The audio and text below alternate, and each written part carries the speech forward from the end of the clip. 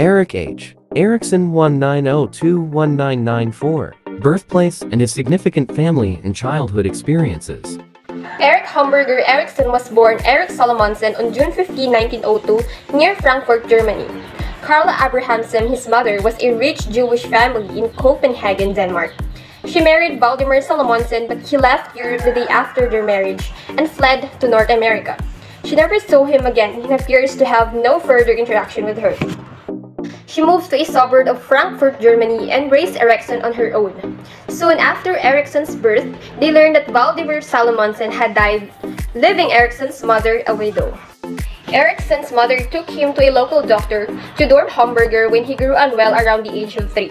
Carla Abrahamsen and Theodor Hamburger, who was a physician, fell in love, married, and Hamburger raised Eriksson as if he were his own son. His interest in identity grew as a result of his own school experiences. He was mocked at his Jewish temple school for being a tall, blue-eyed, blondie, Nordic-looking lad who stuck out from the crowd. Also, because of his Jewish background, he was excluded from elementary school. These early experiences ignited his curiosity and development of identity. He would later remark that as a child, he was often unsure of who he was and how he would fit in the society. Relevant educational background. Eriksson attended a primary school for 4 years before moving on to a regular gymnasium. He majored in Latin and Greek, as well as German literature, ancient history, and art. He wasn't a great student, but he excelled in history and art. Eriksson pursued formal training as an artist and was widely regarded as gifted. So, instead of going to college, he spent a year traveling around Europe, observing people and making acquaintances with artists who were on the same journey. Eriksson became interested in psychoanalysis after meeting Anna Freud while working in Vienna. At the Vienna Psychoanalytic Institute, he examined child development using the Montessori method, which Eriksson received a diploma from the institute but never a formal degree. Instead, he learned through his own experiences and diligent reading. Eriksson immigrated to the United States in 1933, and although having no formal education, he was granted a position as a professor at Harvard Medical School. Important contribution in theoretical concepts of personality.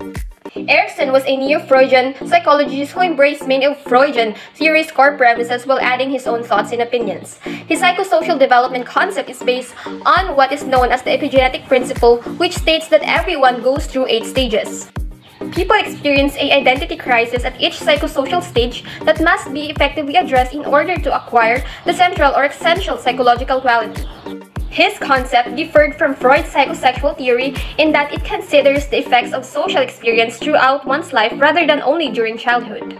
Here are the 8 key stages he described that contributed to the understanding of personality as it developed in shape over the course of lifespan.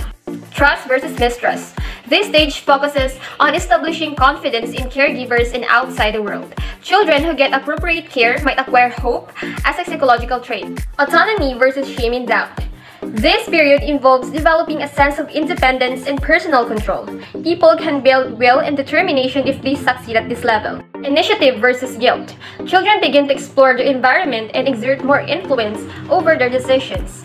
Children can acquire a feeling of purpose by successfully completing this stage. Industry versus inferiority. In this stage, children are dedicated to the development of the sense of personal pride and success. At this stage of growth, success contributes to a sense of competence. Identity versus confusion. The adolescent years are a time of personal discovery. Those that are successful in establishing a healthy identity create a sense of fidelity. Those who do not successfully finish this stage may get confused about their role and place in life. Intimacy versus isolation. The early adulthood period is important on developing good interpersonal interactions. The capacity to build devoted, long-lasting, and caring connections with people is a result of success. Generativity versus stagnation. People grow interested with contributing to society and making their imprint on the world. 2 essential activities that contribute to success at this period are raising a family and having a career. Integrity versus despair.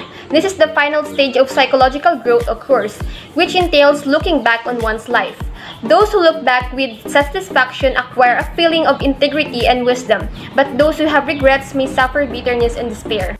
Eriksson advanced the discipline of psychodynamic theory by emphasizing that the ego is more than just a channel for the id to fulfill its desires, as Freud believed, but also a significant psychological structure itself. We can conclude that while Freud's idea of psychosexual development largely terminates at early adulthood, Erikson's theory characterized development from birth to death.